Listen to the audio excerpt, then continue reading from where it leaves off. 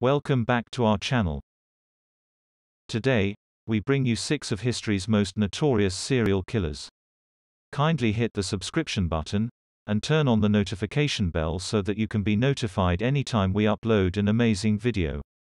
First on our list is Jeffrey Dahmer. He started killing in 1978, just 18 years old, and wasn't arrested for murder until 1991, after a would-be victim escaped and led police back to Dahmer's Milwaukee, Wisconsin home. It was there that some of the gruesome details of his life of killing were seen via photos of mutilated bodies and body parts strewn across the apartment. He even had a vat of acid he used to dispose of victims. In all, Dahmer killed 17 people, mostly young men of color. He served time in prison twice, the first time for molestation and the second time for murder, and was killed by a fellow inmate in 1994. Harold Shipman, also known as Dr. Death, is believed to have killed at least 218 patients, although the total is quite likely closer to 250. This doctor practiced in London and between 1972 and 1998 worked in 2 different offices, killing all the while.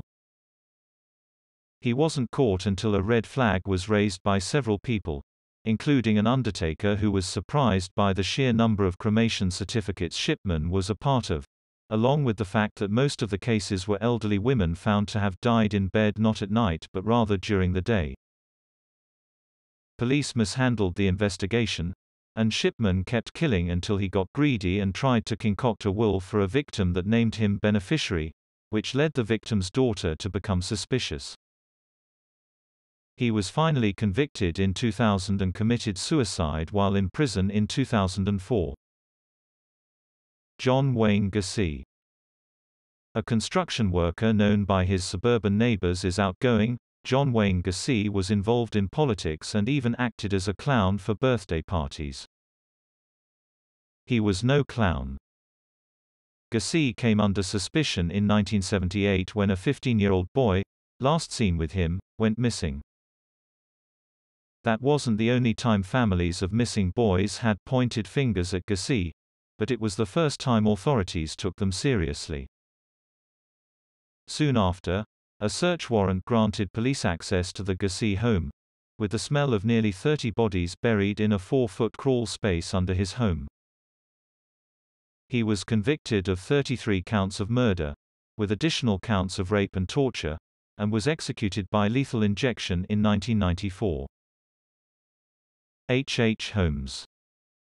Chicago has had its share of killers, but perhaps none more haunting than H.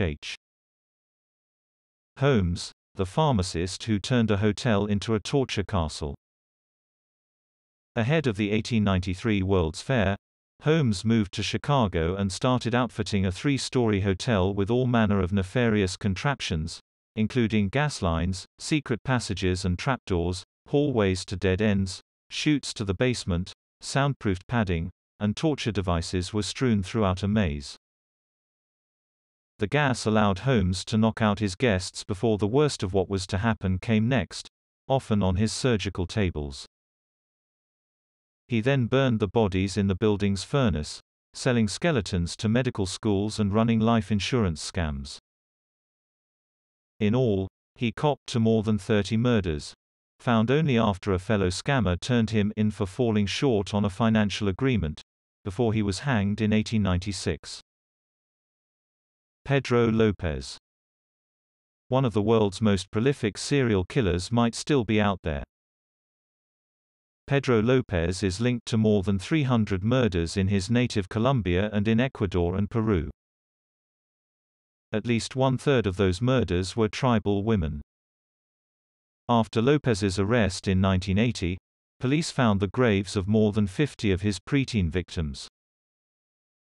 He was later convicted of murdering 110 girls in Ecuador and confessed to 240 more murders in Colombia and Peru. The monster of the Andes didn't even spend 20 years in prison, as he was released in 1998 for good behavior. More than 20 years since his whereabouts remain unknown. Last but not least, Ted Bundy. Ted Bundy loved the attention his murders garnered him, and many in the United States were more than happy to give him that attention.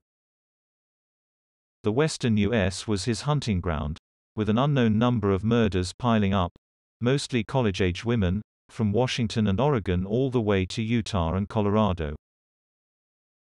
Bundy was once arrested in Colorado and convicted of kidnapping, but he escaped custody, moving to Florida where he killed multiple times more. Bundy's final arrest and its aftermath captured the attention of the nation, as the accused murderer acted as his own lawyer during what is believed to have been the first televised murder trial, welcomed interviews, and boasted of the fans he had created. He was eventually executed in an electric chair in 1989.